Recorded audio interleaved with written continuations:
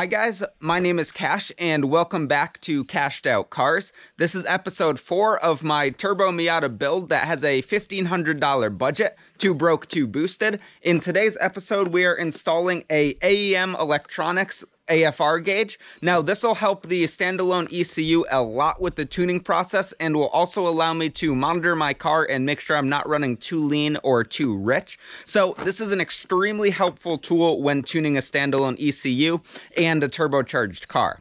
So I did have a bit of a technical problem and I actually filmed most of this installation and my SD card got corrupted. So I'm going to take you through what I did so far and then finish up the installation with you on this video. Alright, so now let's get into the actual installation of this wideband O2 sensor and AFR gauge. So the biggest thing that I could tell you is pay attention to the instruction manual that comes with your AFR sensor and your gauge, because this is going to tell you exactly what you need to do, and different gauges are going to use different methods of installation. So mine is this AEM Performance Electronics X-Series gauge with the wideband O2 sensor, and like I said, I mostly have this installed and I'm just going to take you through all the wiring on this Miata. While you're installing one of these, pay attention to which wires do what. The important thing is that you hook your red wire up to switched power and your black wire up to ground. You should really use the same ground that the ECU is grounded to. And for this car, I'm using the white 0 to 5 volt analog output, which is the wideband O2 signal. Also, you do need to hook up your new O2 sensor using this connector. That one's very simple. Basically, you plug in your O2 sensor, plug in this harness to the gauge, and then you're in good shape. So now I'm going to take you through on the car what I did to wire everything in and then finish up this installation with you guys. Alright, so like I was showing you in the manual, the first wire that you need to wire in is your switch 12 volt power. On a Miata, this blue wire down here is switch 12 volt power, and mine actually was already teed off, so I went ahead and used that. Also, I went ahead and put an inline fuse in. AEM recommends a 5 amp fuse, but I only had a 3, so I put that in. This will be extra safe compared to a 5 amp, but it also might blow more, so I'm going to try that and hope that that works out pretty well. Next thing you have to wire in is your ground. That's the black wire that comes off of the main harness for the gauge. And I ran that up into the engine bay here to this ground on the engine block, and I ran everything through this hole in the firewall that already existed there. So I thought this was a pretty good spot. Ideally, you do want to ground this to the same spot that the ECU is grounded to get the best signal. Once you have that stuff all hooked up, you could go ahead and reconnect your battery and try to turn on the gauge and see if you get anything on the screen. If you do, you know you've hooked up your power correctly, and then you could redisconnect your battery and continue the rest of the installation. Once you have your power and ground hooked up to the gauge, you can move on to installing your new O2 sensor. Now this will depend on where in your exhaust your O2 bung is, and if you're putting a new bung in something like a custom downpipe. With mine, I put my new wideband O2 sensor in the bung that's in that Racing Beat header down there, and this was a fairly easy installation. This one just screwed right out and the new one went right in.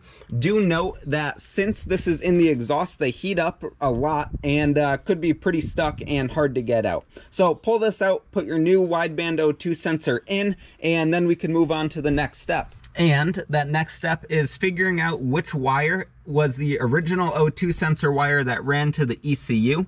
And this part's a little bit scary, but what you need to do is cut that wire and solder in the 5 volt output from your wideband gauge. Now, like I said, this 5 volt output is the wideband output of this gauge. And that's what you want to run to your aftermarket ECU if it's capable of using an aftermarket wideband sensor. Now, if it's not, you're not going to want to use this specific wideband because this does not have a narrowband output, so you could only have a wideband output.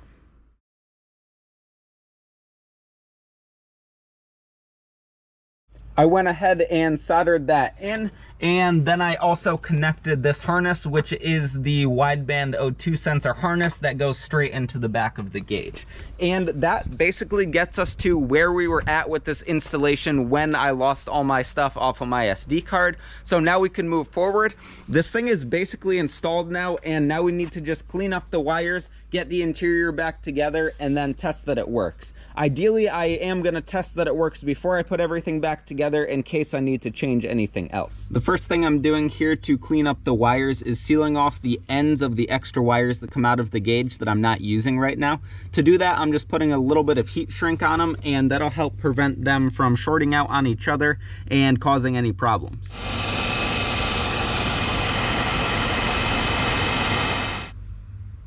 Now I've got those wires tucked nicely out of the way, and I'm going to reinstall this panel.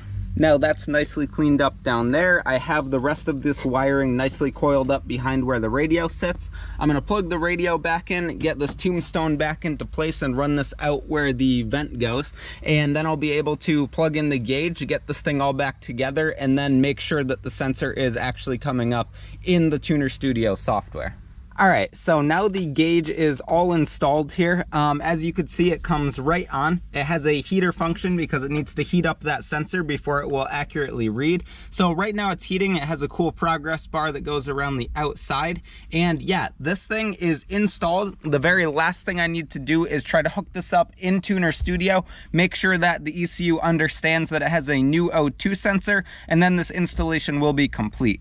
For different cars with different ECU setups and different programs that you're using to run them, the following will be different. So basically follow this for a wiring guide if you have this exact sensor.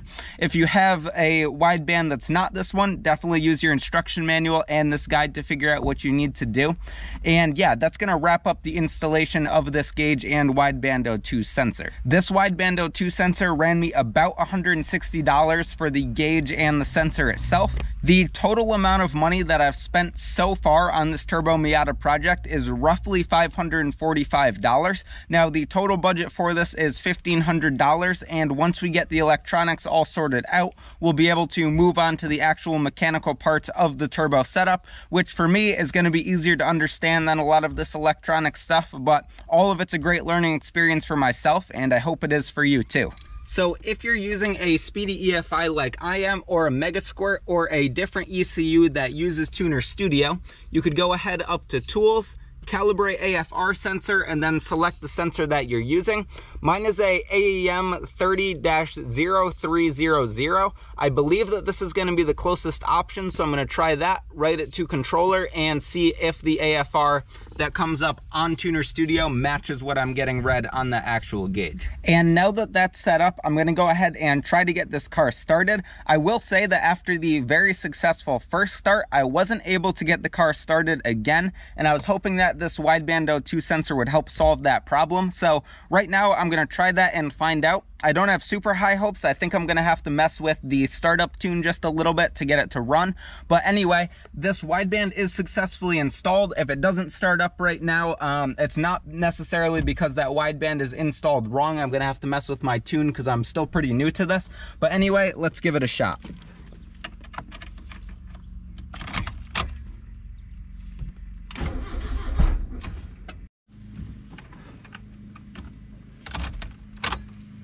All right, guys, so it is the next day now. I figured out the problem with this thing, and I'm just going to show you that this starts and that the gauge does in fact work. What I had to do was revert my ECU to some older firmware with an older tune, and that's actually what I should have done in my Speedy EFI installation video. So if you order from Speedy EFI, keep the firmware that they send on the ECU and keep the tune that they send, and it's guaranteed to work. If you update it, it might not. But anyway, now let's start this thing, and I'll show you that the AFR gauge does work.